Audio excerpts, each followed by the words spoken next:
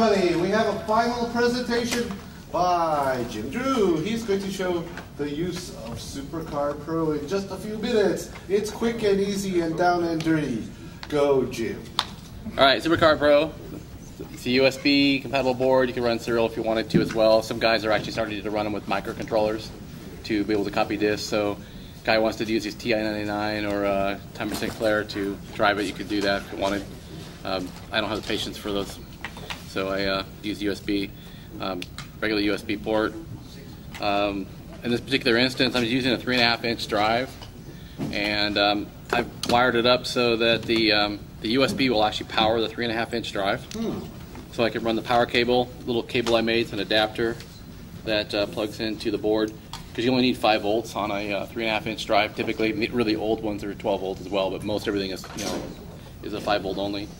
So you download the software from cbmstuff.com and you install it, installs drivers, and so now you get this. Basically, there's multiple programs that are built into one app itself. We've got a disk editor, an analyzer, and there's a copy program for doing disk copies. And there's also a utility section, and this is really important for especially guys doing 3.5-inch discs, because the 3.5-inch disc didn't survive well with time, and so they're really prone to having errors. So one of the things I recommend to people before you go make copies of any of the 3.5-inch discs is to run the media test. Basically, it's an integrity test. So if we tell it to run this, I put a blank disk in the drive. Oh, actually, I don't want to do that, huh? Because this has got the that copy we made for him. We normally put it in there. Anyway, but it goes through all the tracks and it formats the track. It actually erases it with the erase head. And then it writes a particular data pattern, which is an 8 microsecond pulse. And then it looks for a deviation in that. If it's too far outside the window, it says this track is bad. And on the 3.5-inch disc, you're going to see from about track 74 on up, it's going to be trash on a lot of discs. The generics didn't fare well at all.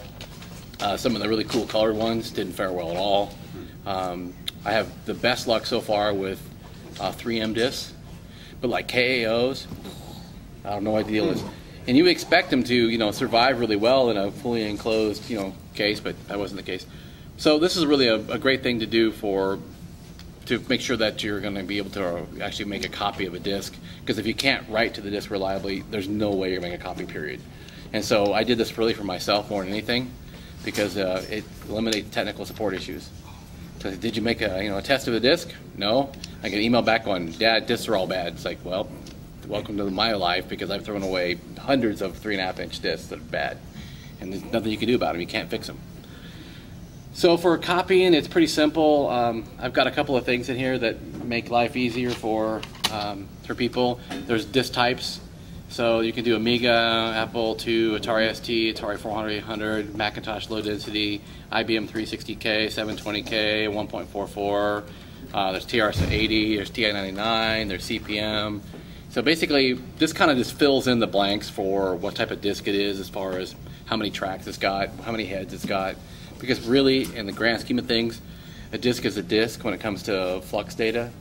You just have to know how many tracks you've got, and if you've got 2 heads or 1 head, and if it's a 48 TPI drive or a 96 TPI for a 5.25, because that means there's either 2 steps per track or 1 step per track. So 1.2 meg old floppies, kind of like these from back in the day, those are all 96 TPI drives, and the older TACs, the old 360K drives, those are all 48 TPI drives. The 1541 is a 48 TPI disc, but the drive itself will do 96 TPI. That's what we have called half tracks. You have to do 2 steps for it. So I've got, if you select Commodore 64, you can select half tracks if you want to copy them. Otherwise, it skips them, just does every full track at that point. You can make Supercard flux images of the disc itself and store them on your hard drive. And the flux image can be for any of the formats. And then you can write the flux image back if you want to recreate the disc anytime you want. You can also copy drive to drive. So a single drive copy back to itself immediately. Or if you've got 2 drives connected into the Supercard Pro board, you can actually go drive to drive directly. So it's a fast way to do it. I also have some conversion programs that are built into here. So for example, if you wanted to go from a 1541 format right to G64, it'll actually convert right to G64 for you. So at that point, you can take the G64, run it in WinVice, and run a copy-protected disk at that point. There's a couple other emulators that are actually using SCP format now. If you've got FS-UAE or WinUAE, you can take an SCP Flux image and you can load it right into WinVice, and you can run it copy-protected disk just like an original. So 100% of everything ever made for the Amiga can be backed up and played on WinVice at that point, which is nice. Can you do 3-inch discs for Spectrums? Awesome. Yeah, in fact, you can. We've got a big following right now. I've never actually seen one in my life because I'm trying to find one right now, a drive. This is a 3-inch disc. This was also used by Amstrad CPC. And so I've sold a lot of Supercard boards to people running Amstrad CPC. So if you go into the forums I've got on cbmstuff.com, you'll see I actually had to create a section just for these guys. Because I was surprised. Like, I've never even seen the machine in my life, and I'm trying to find one so I can get the drive. Apparently what they've done, there's a little interface board people have made that converts a 30-pin or a 28-pin, whatever the Amstrad drive uses, to a 34-pin standard floppy. It's a little interface adapter. And the reason why they made those originally was so you could use a regular 3.5-inch disk drive with the Amstrad, because you couldn't find the drives or the disks anymore, really. So yes, and there are settings actually on our website for how to do all the Amstrad CPC disks, and it works for all the copy-protected disks. And they're making images and they're sharing them, and everyone's thrilled. And so, but yeah, I know that they're a funky-looking disc like this. They are. Yeah. Really weird. So if anybody's got an Amstrad CPC in their closet, let me know, because I'm trying to find one, and I've only found a few in France, really, that are affordable. I'm not spending $1,000 for a 8-bit old machine just to be able to copy disks, just for testing disks actually, so I can make sure that they all work. Basically every disk format, 8-inch disks, anything that spins can be duplicated as long as it can be interfaced into a standard 34-pin floppy port. And so that's really about it. I mean, there's no frills in it. It's a flux copier, so there's no cheat in it. It takes the physical transitions, the magnetic flux transitions from the disk, and it records them via sampling, kind of like audio sampling's done. And it records at a 25 nanosecond resolution, which is pretty good when you consider that the standard, like a 1541, you'll have like 8 microsecond or 12 microsecond, or depending on what density level it's in, of your time. So 10 microseconds is a lot of nanoseconds, especially when you're doing, it's 4 for every 100 nanoseconds for sampling. So we saw today, like on the Amiga, it's 160 sample rate for the lowest level of bits, was 4 microseconds. So the resolution difference between like this and like CryoFlux is sampling at 41.66 nanoseconds per bit, which is quite a bit different from 25. So the preservation I get is almost double the quality of what they've got. And so back to some of these programs I've got for like conversion to G64, I also have them for ADF, for Amiga. And I've got a ton of Amiga disks that are, don't read real well. And I'm able to extract all the data successfully out of those because I can adjust the clocking windows so well. So I can actually pull any of these disks I've got that are bad in my Amiga, and I can read them. And I can create a file, image file, and then I can write them back at that point. And so basically I resurrect a disk. I'll be doing the same thing for Atari ST, which is the same as PC. They're all the identical formats. And Amiga's a little bit different, but I'm doing the 1541 as well. So I'll pretty much have everything covered as far as what we call recovery for all the different formats. And so that's really the gist of the whole thing. It's for doing archiving and backup, and for running emulation now as well. So if you're an Amiga guy, it's pretty cool to take all the diagnosis things and all the things that were just a nightmare, try to copy back in the day, and you can run them on WinUAEs perfectly. And you can make this back. I mean, get an old disc and then make a copy of it onto a new disc. Right, you can salvage it, yeah.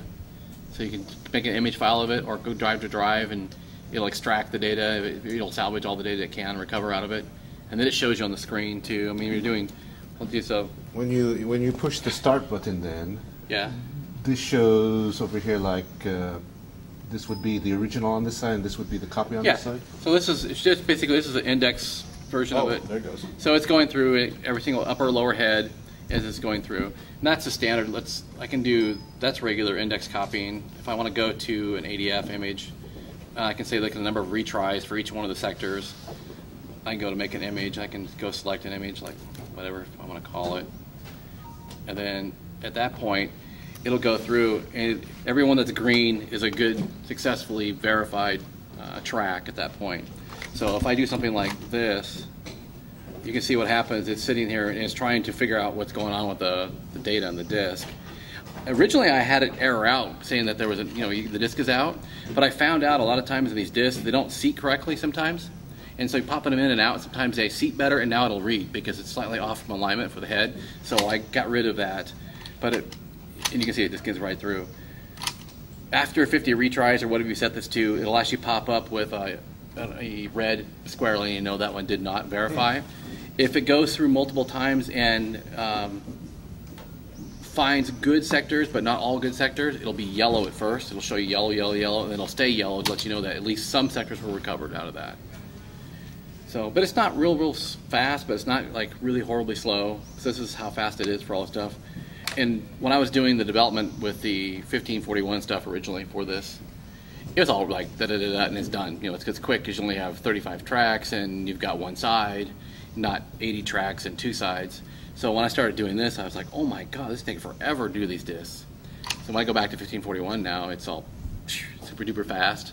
So for Commodore guys, it's really quick to do.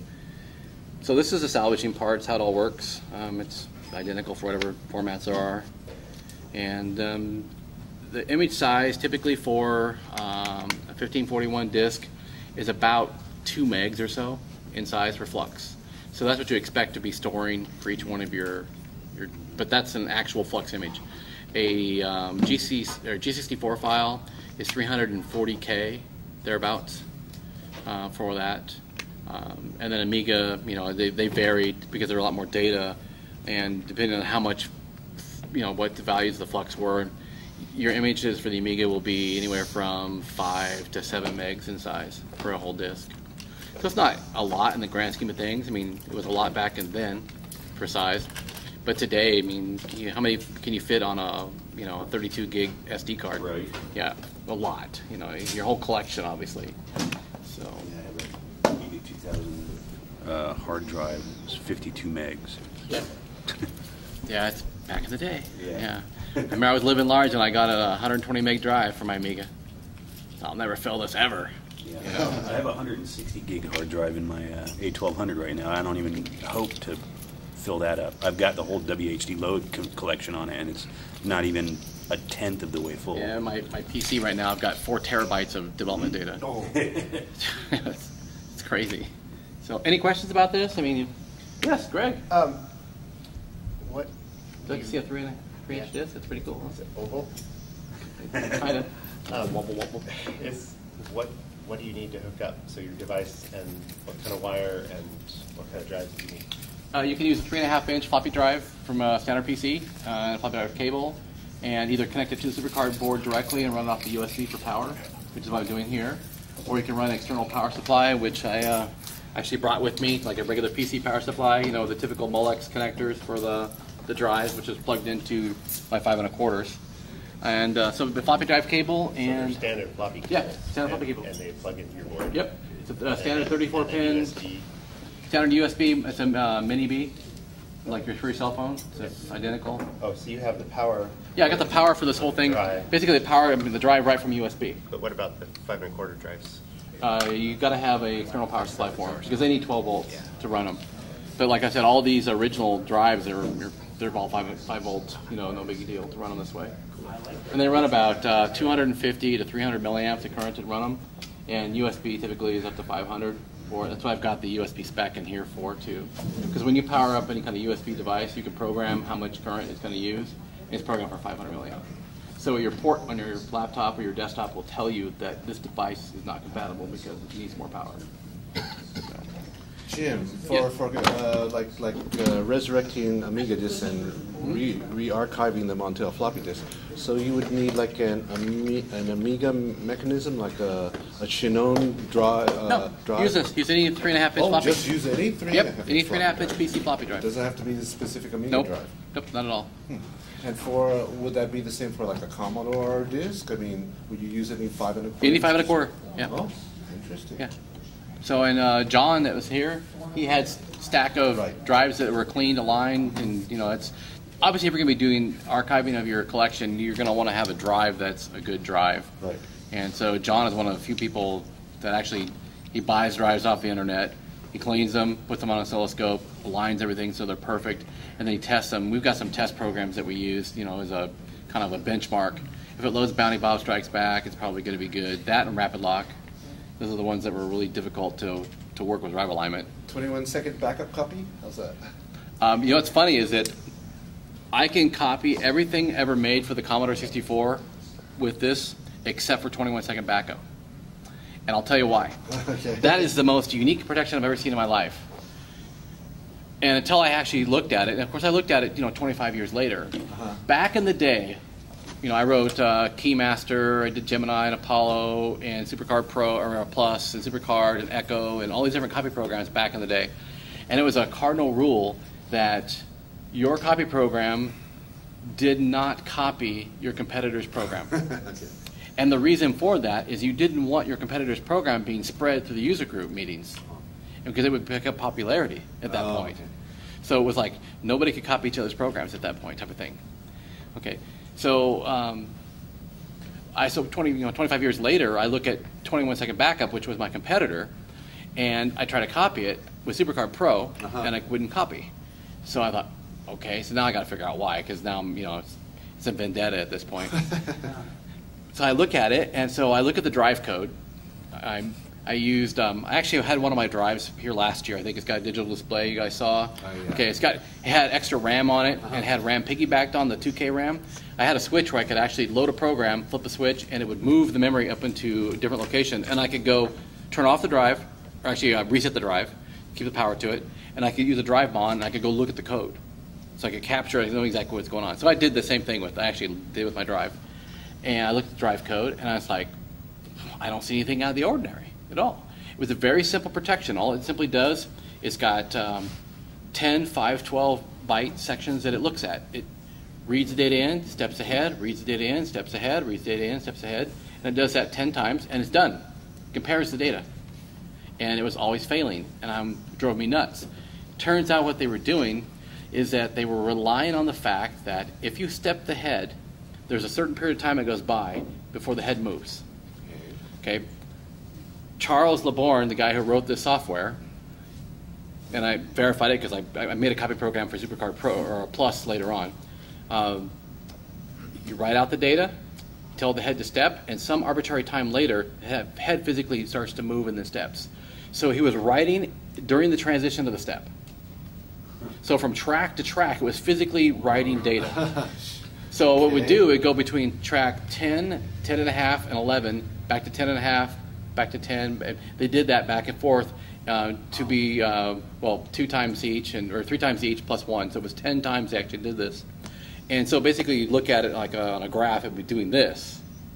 Okay, so after you tell the drive to step, it takes 273 bytes worth of time that goes by before the head starts to actually physically move. Because remember, a head is a coil. Okay. And to make a head step, you energize the coil. And it takes a period of time for that energy to build up before the magnetic energy is able to overcome and go clunk and make the head actually rotate, or the stepper motor rotate.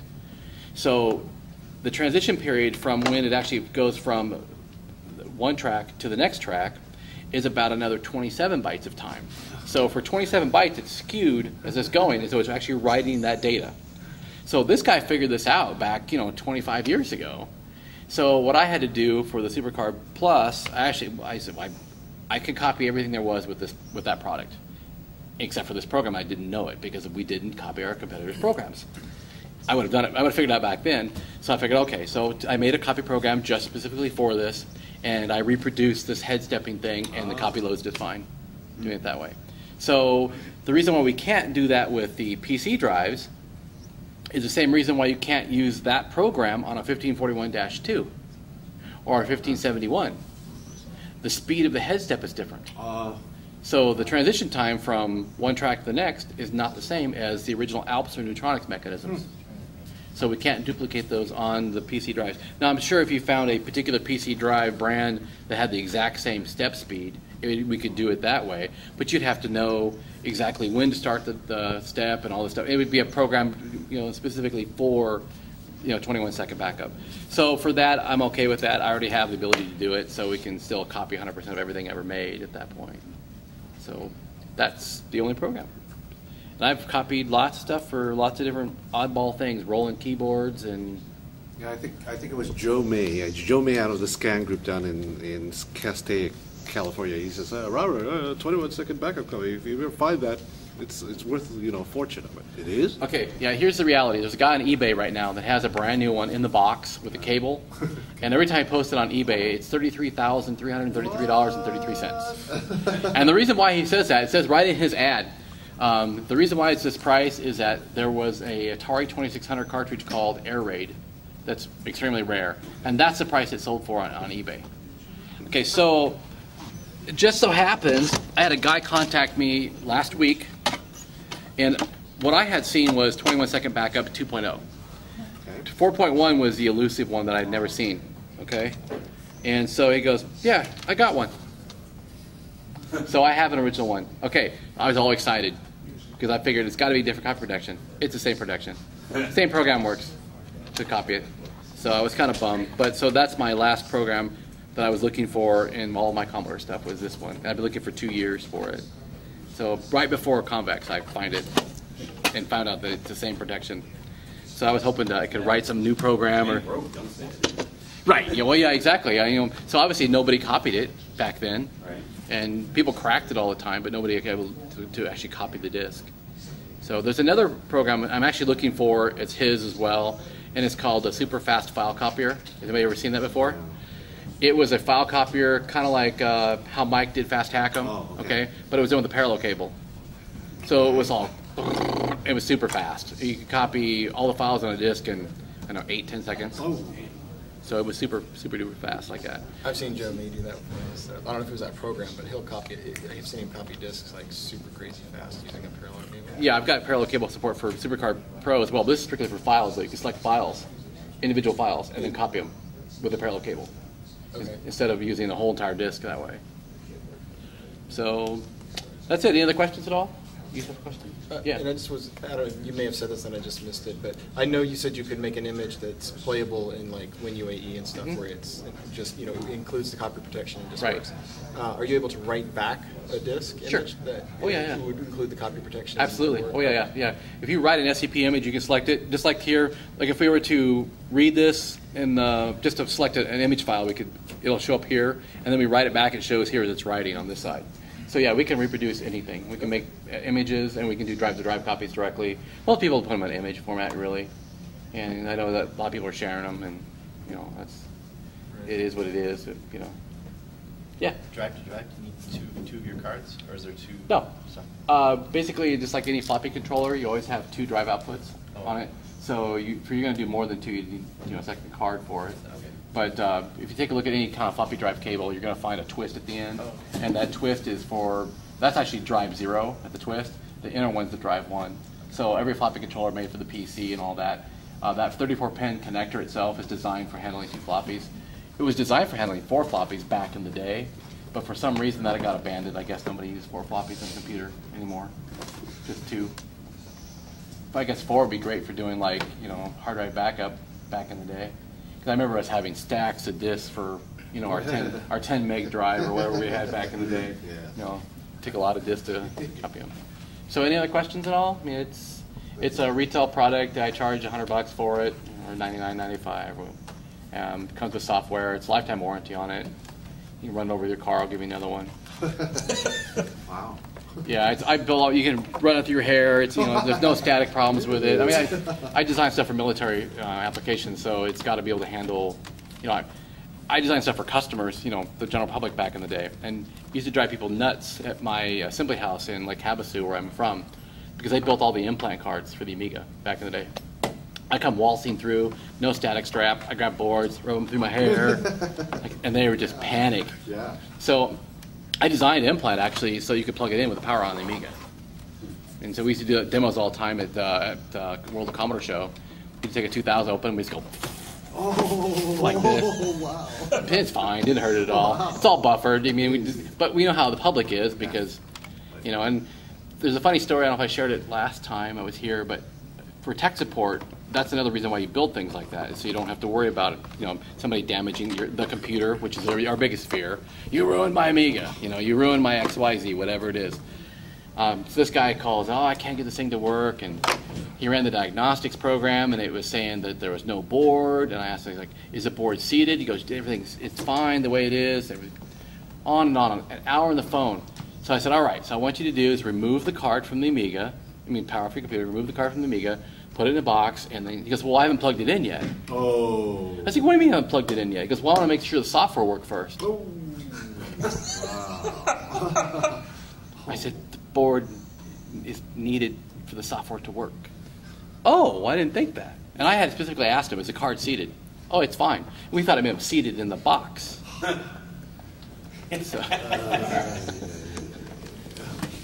So for technical support, I try to make things that are very robust so we don't have to worry about things like that.